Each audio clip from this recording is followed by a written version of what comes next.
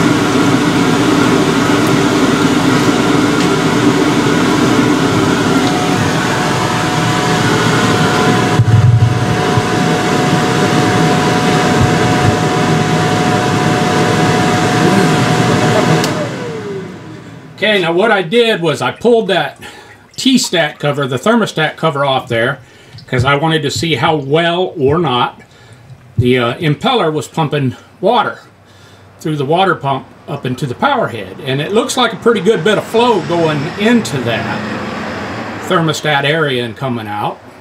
So I'm going to bolt that cover back on and see if it runs cool that way.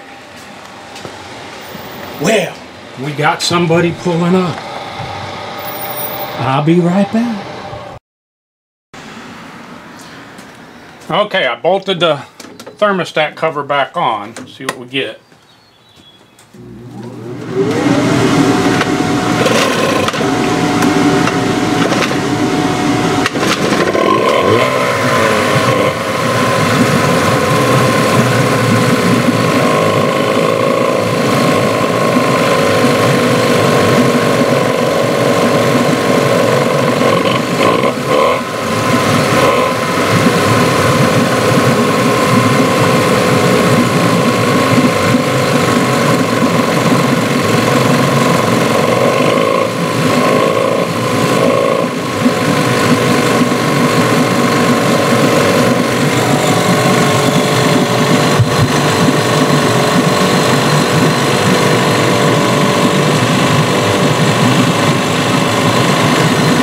We're at 137.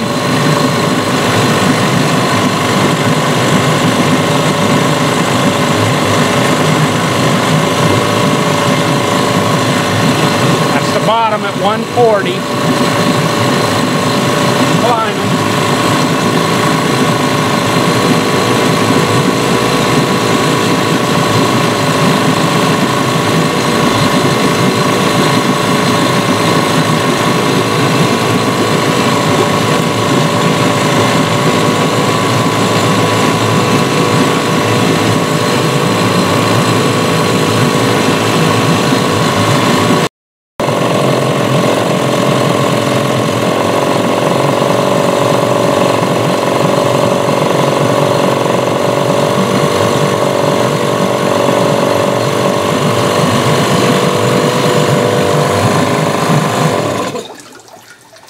All right.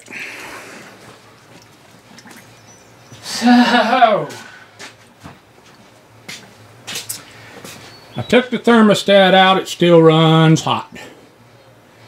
So, and with the thermostat cover off, it looked like it was, the water pump was doing its job, but I'm going to go ahead and pull the lower unit, drop this lower unit, and we're going to look at that impeller and water pump.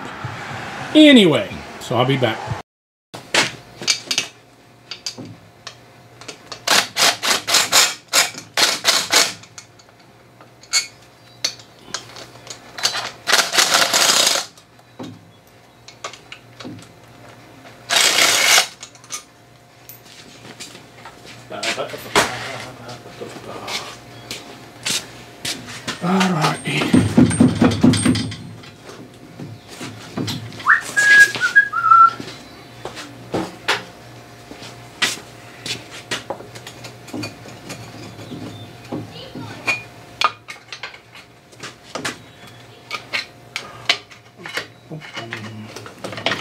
There we go.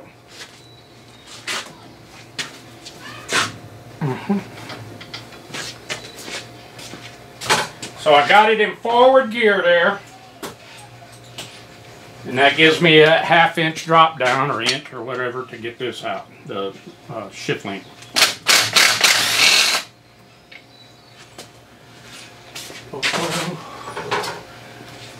Then you reach in. You reach in with me, and I grab it. See? Okay. And let's get this back off. Ooh. Did a bit on the crusty side, eh? Look at there. That ain't the prettiest I ever seen. Did a bit of rust right up in here. Alright, let me get my lower units down. I'll be right back and we'll open that water pump up. Okay, let's take this water pump apart.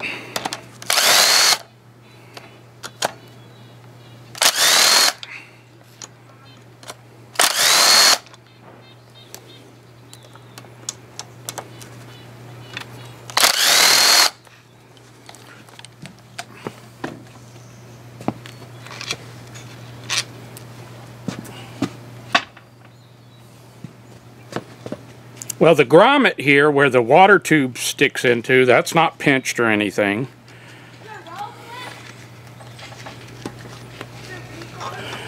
Oh yeah. Well, look at there. And this thing was doing exactly that, the way it was acting. Let me show you one. I will print it out.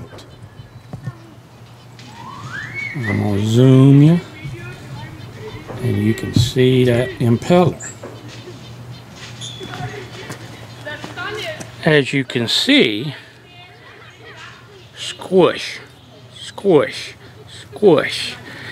You can see the impeller, the center portion of the impeller is right here on the drive shaft. Now, when you see this, you've got a couple of options. If they're stuck on there real bad, you can actually take a die grinder and make a cut. And I would do it, you know, right along that edge there. And then you could pry it open a little bit and then it'll slide off. But most time you can just take a hammer and a punch or something. Something like that. And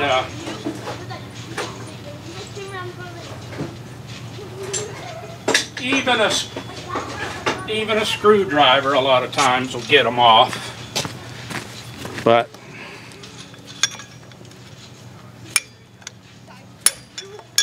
there it comes. 'Cause I can see my little pin there. Almost. There's There's my little pen. Don't want to lose it if I don't have to. And my little pen. Set it over here with the nuts.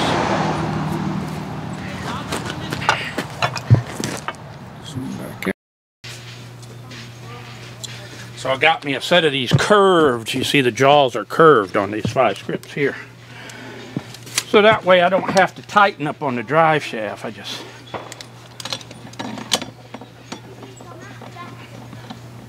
you know, so it's still nice and loose. Then I'll just see if I can tap it down. And there it is.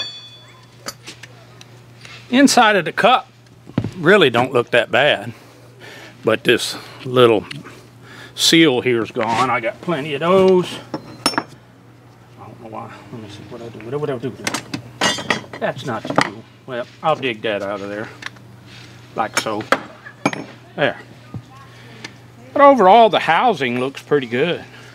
Like I said, the grommet there where the water tube sticks up, that's nice. Nice and pliable yet. Squishy, squeaky, squeaky, squeak. And so we'll just get that top seal. Got my little pen. But here's what people say when they refer to a spun impeller. Squishy, squishy. And again, I know I'll take some flack for it. But, so that goes in there like that. And what'll happen is this whole rubber piece will spin like that on the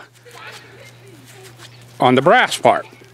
It'll slip. And you can see this impeller shot anyway. The memory set on that is, it's gone. It's no good, boy Joe. So, we'll get a new impeller. The plate don't look too bad. It's one of the painted ones. I prefer the stainless, but this one don't look bad. It's not waddled out. When you take these out, in addition to clean them up, I will hit this on my fine wire wheel, on my bench wire wheel. I'll hit this, clean it all up. But a lot of times what I'm looking for on these plates is any kind of misshape on this center hole. If it's like kind of egg shaped, or if there's one side that looks like it's wore down off just one side, that can cause some problems. But this one, it's nice and round. I don't see any real bad deep scars. You're also looking for scars and scoring on the flat surface, but this one's not bad. It's just dirty. I can clean that up. But we're gonna have to get us at least a top seal and a water pump impeller, and I will be back. Okay, so I went and got an impeller, and I'm going to show you something about these impellers. Then I went and got another impeller housing. I could use this one, but this one's already got the rubber grommet, and I find it's a lot easier to get that top seal out. You just take a screwdriver, come in at an angle until it catches, and then tap it up. And don't lose it. Now, there it is. This one's in a lot better shape. And then what I like to do, and you don't have to do this, it's not critical. Then if it ain't critical, why you do it? Habits. I got bad habits. Good habits? Habits. I take a little bit of this RTV black. Ugh. When I can get it to come out the tube, it'll come out of the tube. Just got to tear the old stuff off. There it is. It come. Oh, this tube about done. That's about all you need. I just like that. One, it helps me put it in. And it's just one of them habits, you know. So I put a little of this RTV black. It helps it slide in. So. Tappity-tit-tit-tap. Then, now, I have said what I'm going to state here before. You understand? And I'm going to take some heat for it. You understand? But I don't care. Because I seed it with them. With my own eyeballs. Now you see, this is an OMC impeller. For this 9915 Johnson. And it's got this non-ferrous brass, bronze, brass, I don't know. One of them colors. Made out of the metal.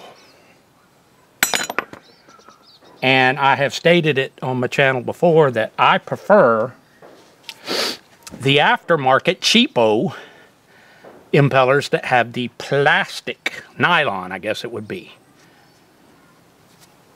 hubs in the middle. I have yet to see one do this, of the plastic ones. Now the one I'm putting in here is OEM with the brass in there. And the reason why is this is not my motor. If it were my motor, I would be getting one of my, I think they're Stens, O'Malley, couple people make them. But I prefer the ones that have the nylon centers. They don't seem to delaminate or whatever you want to call it. Diffusion. That's the conclusion. I have better luck with them. And maybe it's because of the type of boating season we have here. They run them in salt water, and that's all we have here is salt water. We have no freshwater landings to launch a boat here on Kodiak. So maybe it's the run it in salt water for a short boating season, then putting them away and let them set, where that salt gets all in between and does that. And of course they go to pull it over to, some people just do that before they start a motor, even put it on their boat, they'll pull it over, and, oh, it sounds good. And maybe the stickiness and that salt from sitting just and breaks it. I don't know. I don't know, but I don't like them. Cheerios. So we've got us a new seal in there. We've got a brand new impeller. Looks all purty. We got the junk out. I'm going to clean up the drive shaft with my fine wire wheel bench and clean up the plate. Get me some of the Loctite that I use on these, that we use around here in saltwater only, which is called anti-seize. I don't use no Loctite. I'm lucky if I can get them out. They'll be all white and powdery. So I'm going to put a little anti-seize on them. I didn't lose my little pin yet. And so once I get this all ready to go and clean, we'll get back at it. I'll be right back. Okay, I got the drive shaft cleaned up pretty good. Then what I did was put a blob of anti-seize right there on the flat, and I put the little pin there. That'll hold it for me. Now, we take the new impeller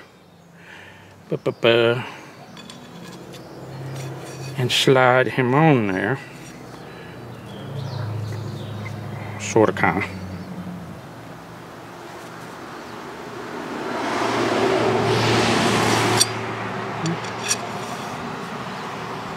There it is.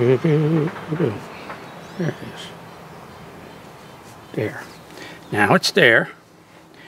Now we'll stick this back in the lower. Oh shoot. First we'll put on the plate, and it cleaned up really nice too. See how nice that cleaned up? So we'll put that in there first. Then we stab that like so. We'll make sure it turns to drive shaft. Then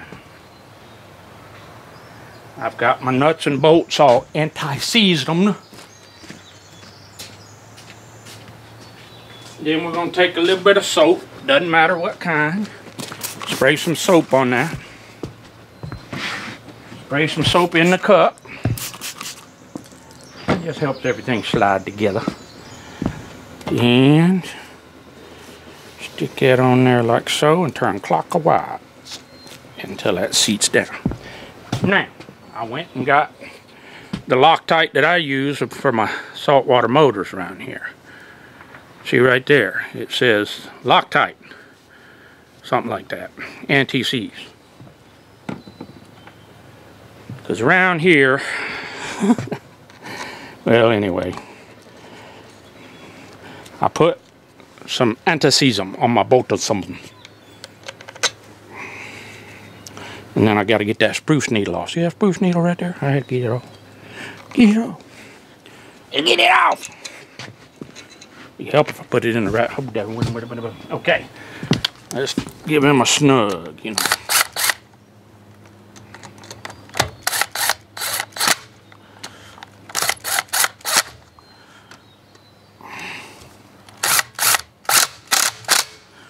Go.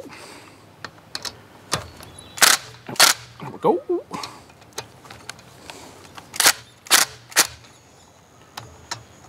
Till she good and snug. There we go. Now, then I'm gonna put a little anti-seize around the side of the where it stabs into the crank. Not on the top. Don't put any on the top. Manual says don't do that, because that'll cause it to do some kind of hydraulic-y thing, make it hard to get in. Don't do that. So just paint everything up. Oh, do a little Picasso work here. It's beautiful. It's just beautiful. All right, let me get set back up and we'll stab this in there. It's named that tune. Just slide behind the wheel. How does it feel when there's no destination too far? And somewhere on the way, you might find out who you are. Just slide behind the wheel. How does it feel when there's no destination too far? And somewhere on the way, you might find out who you are. Name that tune.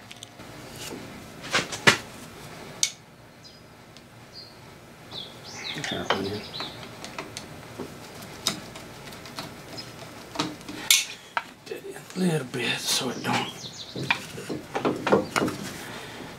And get that guy in.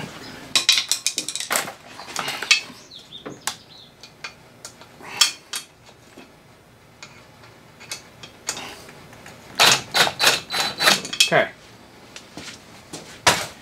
Now, it helps if you have a little skinny screwdriver like that one.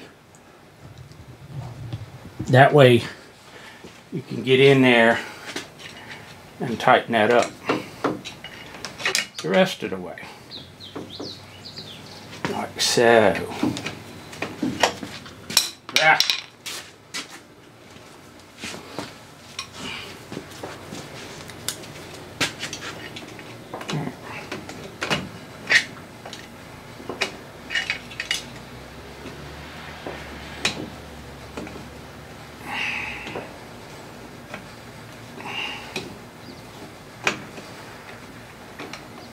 Almost. We're almost there.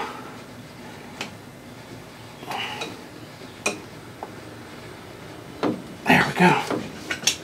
She tight. She tight.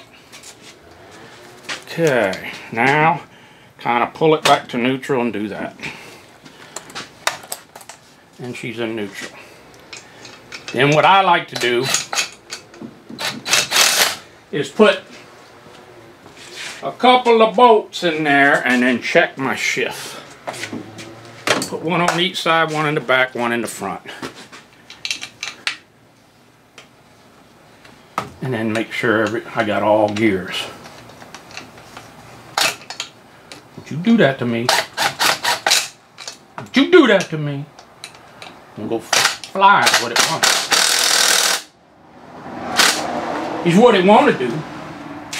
Okay, so we got a neutral. We got a forward. We got a neutral. We got a reverse. So now I'll put the rest of them in, the rest of the bolts, and we'll get it in the tank and see if it still runs 230 degrees. I'll be right back.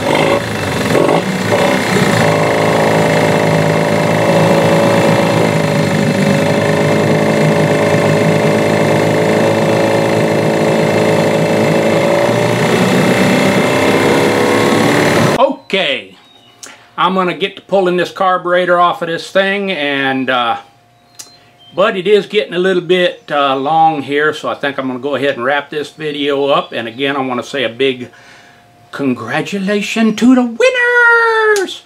And so again, right down below, show more. That'll be my email address, and you winners there, send me where you would like your P.O. boxes or address or wherever you would like me to send your stuff to, and I'll get that out to you. And again, big happy 4th of July to everybody. Stay safe, folks. We'll see you in the next video, part 2, 3, wherever we're at on this little chance. And as always, that's a one more hack from Kodiak. Thanks for watching. Please like and subscribe to Inside Outboards with your host, Kodibass.